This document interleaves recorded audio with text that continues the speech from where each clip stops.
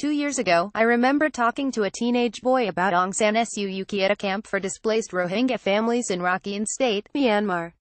In reality, it functioned more like an internment camp. He couldn't leave without special permission, and without citizenship, which the government has denied the Rohingya since 1982. He had no right to go to the country's schools, universities, or access its health care. Like so many Rohingya in Myanmar, David and his family were marooned, stateless in their own country. Conditions in the camp were miserable, but he was optimistic about the future, and he wanted to become a teacher. He believed everything was about to change, because Aung San Suu Kyi was about to win the election. Many in Myanmar have immense faith in the Nobel Peace Prize laureate. If Aung San Suu Kyi gets the vote, we will get freedom here, he told me confidently. I trust Aung San Suu Kyi. Aung San Suu Kyi will help us. His words have always stuck with me. I put them to Aung San Suu Kyi the following week in Yangon, asking her whether she would assure this boy that she would help him, and take the opportunity to condemn what some were already calling genocide in the northwest of her country. Video full special report Rohingya refugee crises. It is not a question of trying to exaggerate small problems into big ones, and big ones to the extent where they are totally unmanageable, she replied, declining to use the term Rohingya. I'm not saying that this is a small problem. I would promise everybody who is living in this country proper protection, in accordance with law, and in accordance with the norms of human rights. 2 years on, the Rohingya haven't got freedom. Instead, life has got much worse. The UN now describes their treatment as textbook ethnic cleansing. And yet still, Aung San Suu Kyi, Nobel Peace Prize laureate and human rights icon, has said precious little about it. Video starvation and death on the beaches. Instead, her government, and state media, have blamed terrorists and fake news for spreading misinformation, and accused Rohingya of burning their own houses down. The argument advanced in Ms. Suu Kyi's defense is that the country is still at a delicate stage in its transition to democracy, after half a decade of military junta rule.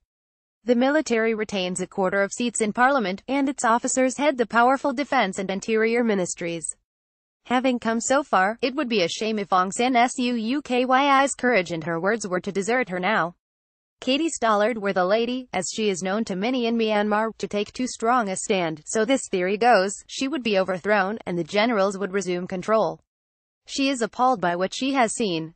She does care deeply about this, one of her advisors told the Guardian newspaper last month. I know that does not always come across, but she really does. He said she was focused on fixing the problem, rather than identifying it. Video when's genocide not genocide, but publicly identifying the problem would make a difference. It would show the desperate families documented by Sky News, risking dangerous sea crossings to escape to already overcrowded refugee camps in Bangladesh, that she does care, and that the hope they invested in her election was not misplaced. Aung San Suu Kyi has proven herself to be a woman of extraordinary courage and eloquence, who has chosen to serve her country at tremendous personal cost. When her British husband was dying from cancer in the UK, she refused the general's offer to leave the country and travel to his bedside, for fear that she would never be allowed to return. It was this level of bravery, this remarkable individual determination and self-sacrifice that caused so many around the world, and within her own country, including that hopeful boy, to believe in Aung San Suu Kyi, and what we all thought she stood for. Image Aung San Suu Kyi seen with Myo ethnic people in northern Mongda, Rakhine State. Having come so far, it would be a shame if her courage and her words were to desert her now. Surely, this cannot be the price of the freedom and democracy she fought for. As the head of the Global Center for the Responsibility to Protect told the UN recently, democracy cannot be built on the bones of the Rohingya. It is absolutely true that Ms. Suu Kyi does not have power over the military, but she does have the power to speak out, the same power she exercised from behind those high walls during her own imprisonment.